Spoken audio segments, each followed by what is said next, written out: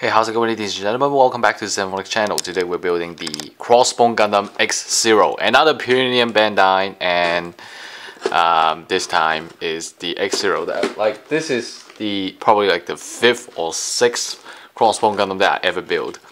And anyway, I'm just gonna start opening it, and as you can see, we got 1, 2, 3, 4, 5, 6.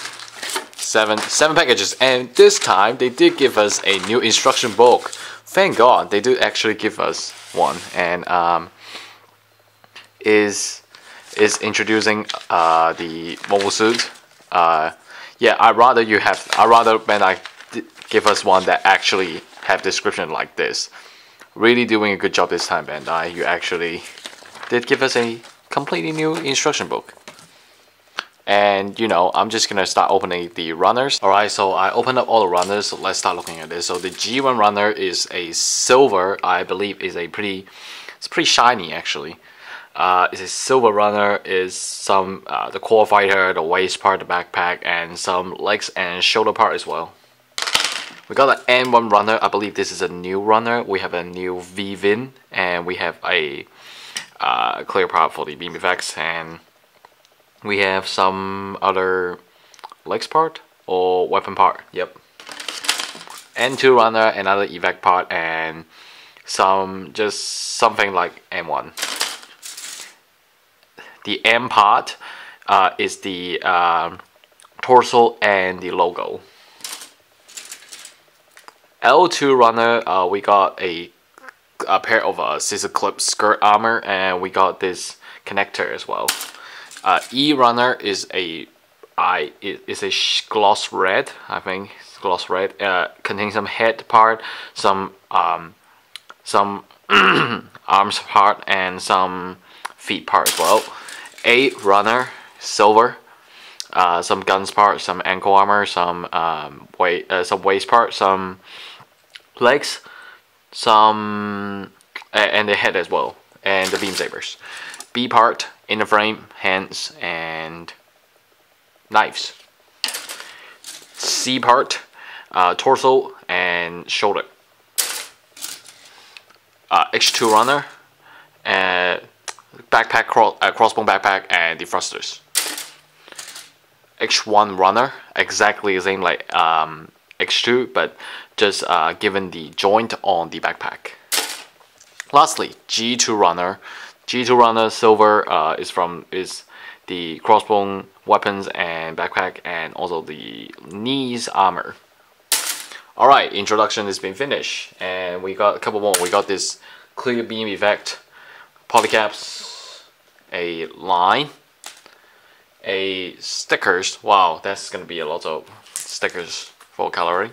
And we got this ABC cloth, which I put it on for the 5th time. Anyway, I'll see you at the review.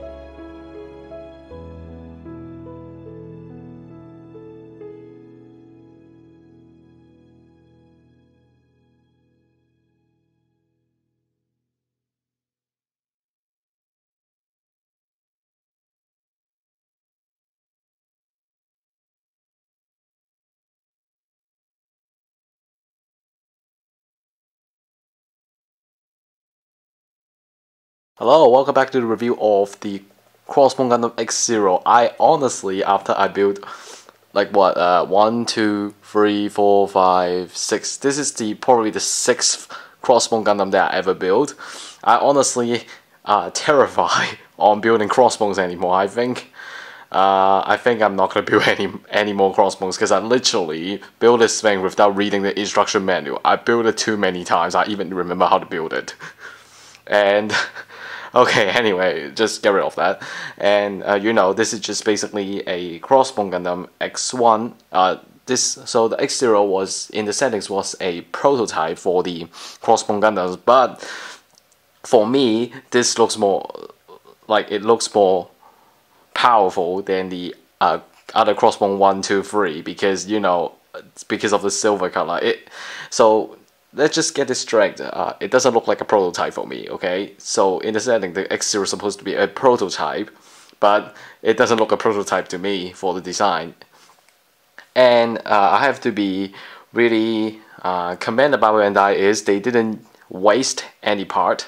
So this is actually the first premium Bandai that I built have no left out part, and all of them being used on the Gunpla. And so you might want to spray it because it's a blend silver, so you might want to paint it to metallic silver, but unfortunately I ran out all the paints and I don't have time to go buy it. Maybe off camera I will do some repainting if I have time. And I actually think the color theme looks even more like a pilot. It brings the feeling of badass and it brings a feeling of strong. The color theme is really good, red and silver. But there's a lot of stickers being used, and some of them, I don't know why you even give us stickers. And just for a notice, if you bought any kind of Crossbone Gundam, you're gonna need to expect a lot of recoloring. I'm not even kidding. And I will go through all the coloring lists and the stickers as I starting to review all the movements and the accessories. So as usual, let's start with the head. So at the side of the head is both use white stickers. It's really unfit, so I recommend you to repaint it. But I don't have white paint. I'm running out of everything, so I have to put it on. And the camera uses stickers, doesn't really matter. And before I start introducing movement, there's another piece that you can put it on. Is the open mouth mode of the Crossbone Gundam, but I'll put a closed mouth mode, which is the heat fans in the face of the Gundam. But I choose to put it as the closed mode because it looks a bit gray. Plus I don't think there's any different in this blend silver color. And start talking. So move up, move down, and 360, clearly no problem at all. And the recoloring will be at the front of the head, the forehead here. There's a skull supposed to be white. Don't know why you can give us a separate piece, but that's Bandai's stuff, so no complaint. Okay, so let's talk about the hand. The arms, the top here uses a white stickers. This time, surprisingly, it actually fits, not like the other Crossbone Gundam that I built is unfit. But this time, so let's talk about the hand. So can move up pretty well for the arms, and can bend for a good angle as well. Can all the way up to the shoulders, and can turn around on the hand as well. And it also able to do a 360 twist as well. So arms movement are excellent. The chest piece here at the side of the chest uses 2 stickers here, the yellow stickers at the side. You will need the black repainting on the skull sign, and basically the color separation of the torso is just a white piece, a metallic red, and blend silvers piece to put it together. And basically it's just pretty much the same like the other Crossbone Gundam. Nothing really need to mention. For the movements between the waist and the torso is a ball joint, but you can move forward or back because it's gonna pop down. So it can move around 40 degrees, not much. And the waist part here is a black large unfit stickers. I don't know why they give you a red piece for that. So this is how it goes. So the runner itself gives you a waist piece which is red, and then they cover it up with a dark gray piece, which is a pretty questionable sticker, because why not just give us a black part, because that part is really unnecessary for stickers. And you know, the front skirt move up, very usual. You can see the legs in there, and side skirt could move up about very poor angle, and the back skirt is high grade, so you couldn't move. Legs movement, the leg can kick to the front more than 90 degrees, going to the side 90 degrees as well, going back for about 30 degrees. Very good movement on the legs. Could bend for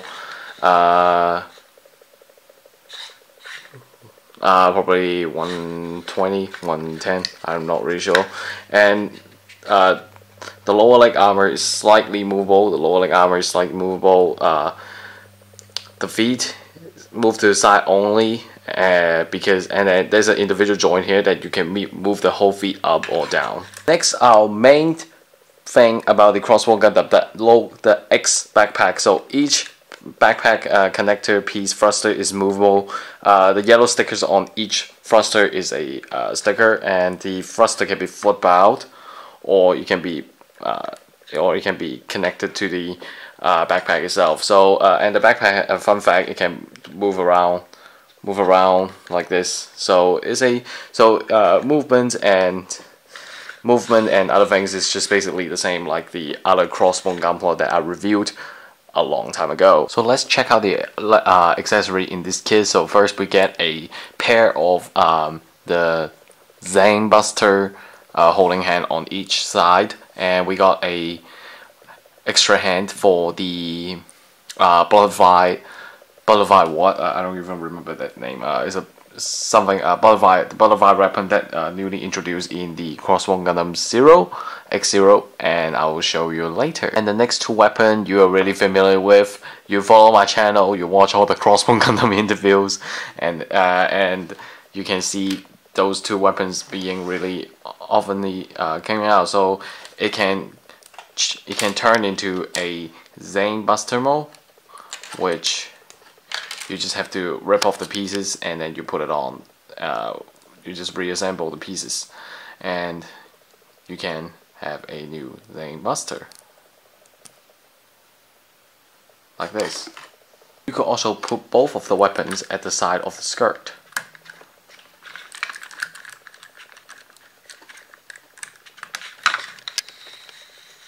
There's some option knife, two of them hand carry and two of them could be plugged at the middle of the bottom feet. So there's a little joint at the center of the feet, which basically all you have to do is just plug it on and done. I also have not cut off some part on the runner. This is the L2 runner that I completely didn't cut off. The line here, you can put on the scissor claws, and then you can adjust the length of the line, and then you can make some cool poses with the scissor skirt. Currently I put on a normal skirt. If you rip off the normal skirt and then you put on the scissor skirt, it will be a complete new weapon that you added on your Crossbone Gundam. But since this Crossbone Gundam do have a lot of weapons, so I decided not to make it messy, so I didn't put on the scissor skirt. So this is one of the new weapon in this kit. So it's a two-shot pistol, but also you can turn it into a gigantic blade mode. So as now it's just a normal pistol mode, but if we pull out the center, piece, and then if we turn the handle and then we put in the part, so now it should become like this. Sorry, my camera wasn't focusing. And you can put on the blade like this. Very cool feature. So for more accessory, yeah, there's a lot of accessory in Crossbone Gundam. We got this two beam saber that you can store at nowhere, but you can hold it for posing. And we got this new weapon. This is currently the gun mode, so I will show you how to transform it into a sword mode. So first of all, you need to pull out the pieces. Just gently pull it out, and you put it to the side. You rip off the center piece here. Just give me a second. Gently rip it off. Please don't push it too hard, otherwise you'll break it. And now you just have to put it back. Now, once you reform it, you will turn it into some kind of like an X3 weapon, and you can put on the effect parts. But I always need to say though, the effect part on the Crossbone Gundam are extremely tight and it's extremely hard to put it on. So I'm pretty pissed off when I'm putting it on. But you know, there's 3 effect part that you can put it on. So once you put it on, it will become a pretty gigantic sword. Lastly, we got this one core fighter, and you can put on the backpack, just like all the other Gundam, all the Crossbone Gundams that you can put on the X backpack on. No, you know, nothing really special. You just need to do a lot of recoloring. Oh, and by the way, I forgot to say that when I was mentioning the weapons, all of them need recoloring. So have fun on recoloring it. I honestly don't have the time or don't have the will to recoloring all of them. Okay, now lastly, I'm gonna show you how to put on the ABC cloth. This is like the 20th time, or I don't exactly remember, but I put it on this for a lot of times, but I still haven't put it on correctly. Yeah, that's the issue. But anyway, I would not recommend you to keep putting it off and on, because you know, because all the parts that I just rip off. So you need to rip off a couple parts: the backpack, the arms, the head with the powder cap off, and also the top of the shoulder, which is pretty hard to pull it off. You might accidentally break it, and I would not recommend you do it. First, you know, it's high grade, so of course it's gonna be powder caps. So you know, powder caps is soft. If you keep putting it off and putting it off and putting it on, it will cause us a damage to the PC material, and the powder caps might broke. So I will not recommend you to keep. Here's my suggestion.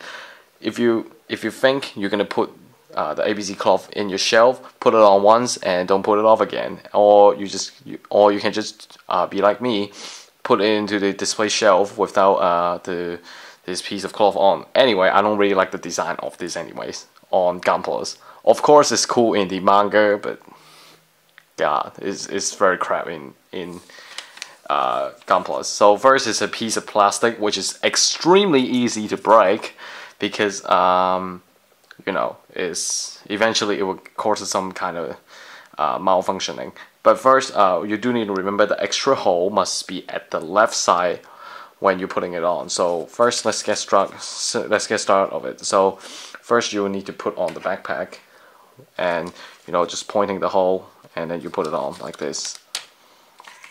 So there you go. And then now you close the backpack like this. So now it should be flipping around like this. And then you need to pointing this on the. You need to point the head spot according to the hole that I just mentioned that you need to put on the right side, and you put it on like this. Then you need to cross it. Then you will need to cross the, which part was it? I don't even remember. Now it should become like this after you put on both arms, and the ABC cloth should look like this. Sorry, I didn't put on the shoulder parts, because the shoulder part will definitely not fit on the ABC cloth, because the cloth itself is just, oh gosh, I don't know what even. I need to complain about this. Can Bandai seriously fix the cloth problem? Because every time I put it on the shoulder piece here, so the instructions said you need to rip off the shoulder piece here, but in the end, I don't even need to put it on, because if I put it on, it will make the Gunpla didn't really move well, and it just kind of ruins the meaning of putting it to the clock on. But you know, I give up. I'm not trying to put this on anymore. I give up. Yeah, it's a quick process. If you're like looking for some easy premium Bandai stuff, you can definitely choose Crossbone Gundam. Any kind of Crossbone premium Bandai, go for it. And for speaking of you know, posing and weapons, I like it. There's a lot of weapons that you can choose for posing. Really good design, but it's just some parts that. But this is also a pretty good mobile Gunpla for you to practicing your painting skills, because a lot of art requires paint. I mean, actually recoloring it, because you know some colors wasn't really right. And I would like to say though, I kind of feel like the colors should be coated, but it will cost more expensive, of course. But the blend silver here just look a bit weird. You should probably spray it, or that's my personal recommended. And I would like to say that I never seen the manga series. I never see this manga series, the Crossbone Gundam Ghost. Yeah, if you don't know, this gunpla came out from the Crossbone Gundam Ghost, which is I think is the newest Crossbone Gundam manga. I need to catch up on that. I didn't even know the stories in there. But anyway, that's not the point. If you're looking for a quick premium Bandai build, this is definitely recommended. Crossbone Gundams, really easy to build, and a lot of weapons for you to play with it. I especially like the new weapon of the butterfly blade, but seriously, that requires a lot of coloring. I'm not gonna recolor it. And yeah, last thing, I always complain about this ABC clock, but Bandai won't listen to me anyway. So this is the end of the review. Hope you guys like this video. Be sure to drop a like on my videos and subscribe to my channel for more reviews. Follow my Instagram to see the newest update of my channel, and I will see you next time. Goodbye.